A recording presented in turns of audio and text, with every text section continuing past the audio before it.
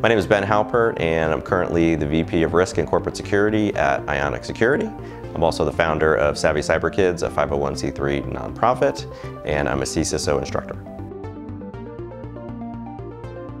I really enjoy the online option in the hybrid classes for the CCISO certification because it allows folks that have a more diverse background to participate in the course.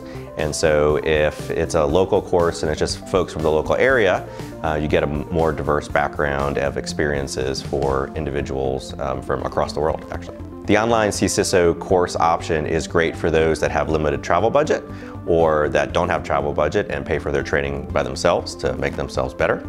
And for those that have a lot going on at work that really can't take a full week off or a full 4 days to take a live class. This way they get to live their life, their personal life, their work life, and they continue to get some education.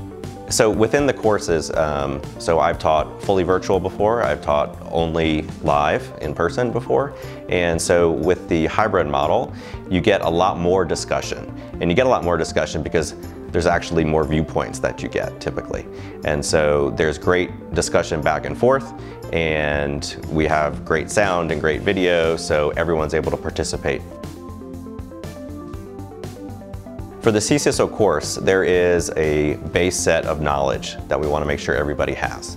And beyond that, I would say that's probably one of the smaller portions of the CCISO course. The best things about the CCISO course are the attendees, the folks that are there. Those people, they get a chance to network, the students and the instructors with the students get to network, share their experiences, and really the experiences is what expands on the curriculum that really makes it so beneficial for everybody that's in attendance, both online and in the room. Part of the CCISO course is doing exercises, and for each domain we bring in different exercises so that you can actually practice using techniques and using some of the material that we've covered, as well as showing your experience. So for example, within each domain we do exercises, and the exercises that we do, they actually go from domain to domain, so we're actually building a case study.